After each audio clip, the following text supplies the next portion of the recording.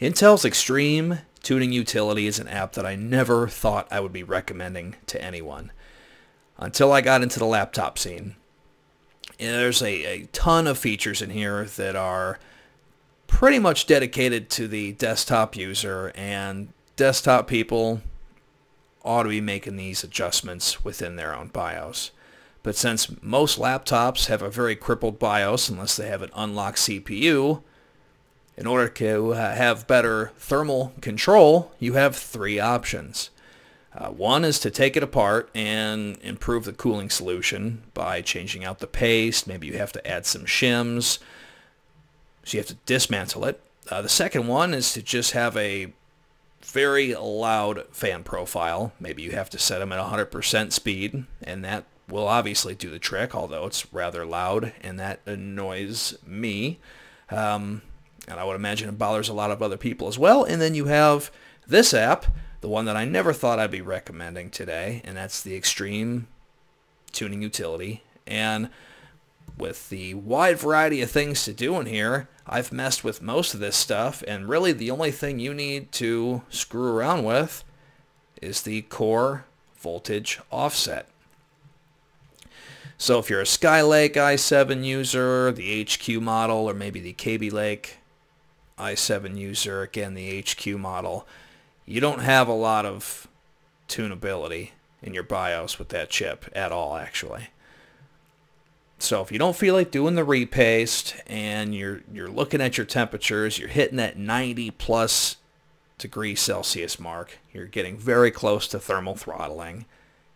Nobody wants their hardware to run that hot.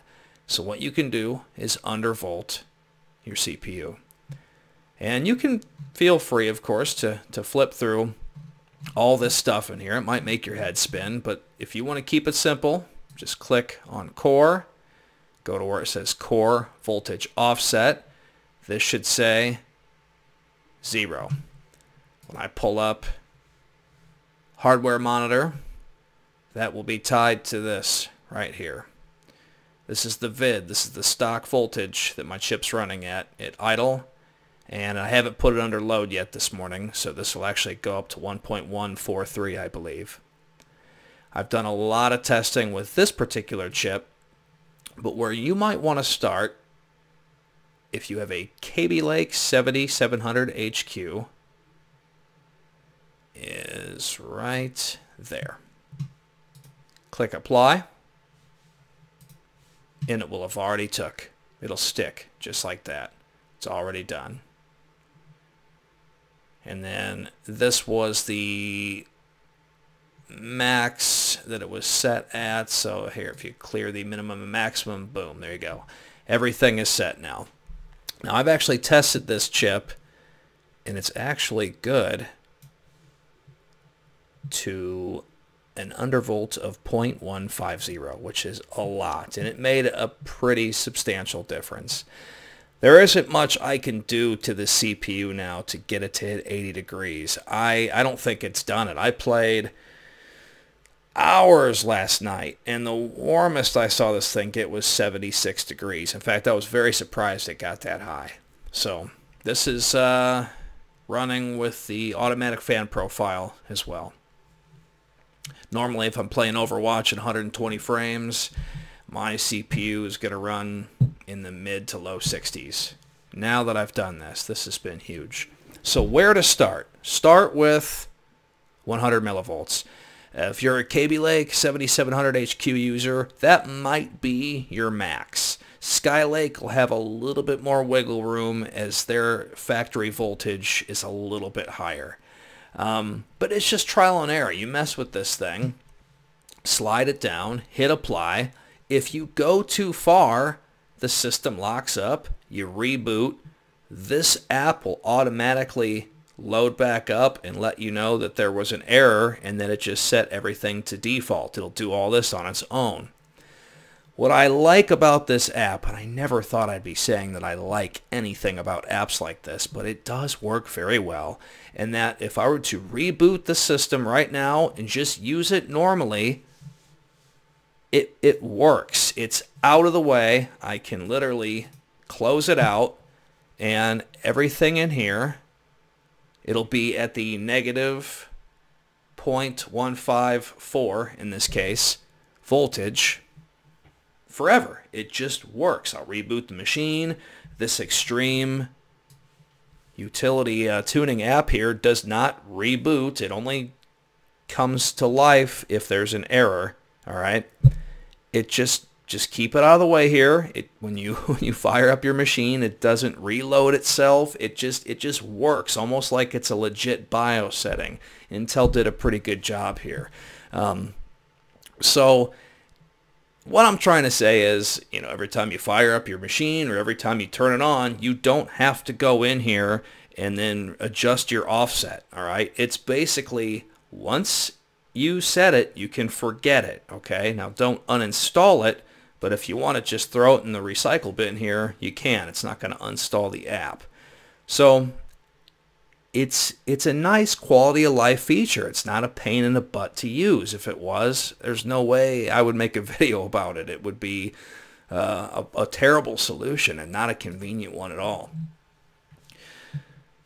So I think that's pretty much going to cover it. If you are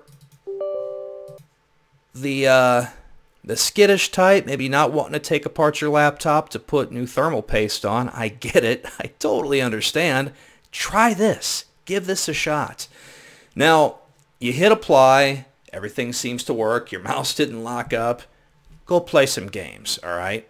See if it works. Uncap your frame rate, and then you'll be able to better test for stability.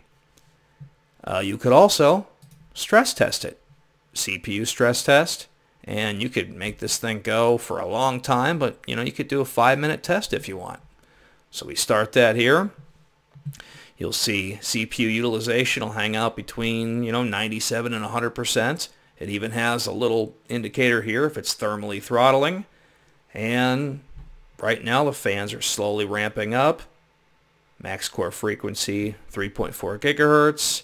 And there is the package temp, which should line up with this right here, 60. Oh, sorry, this side. Yeah.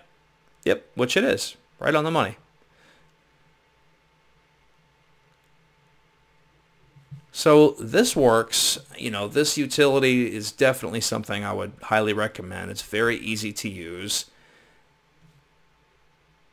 I'm going to stop this testing. And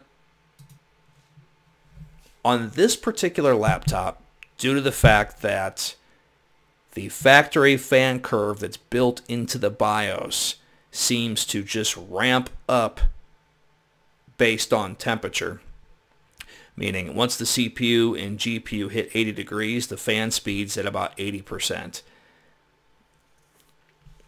So it didn't seem to matter what kind of thermal paste I put on this laptop. All it did was delay that 80% fan curve speed by default.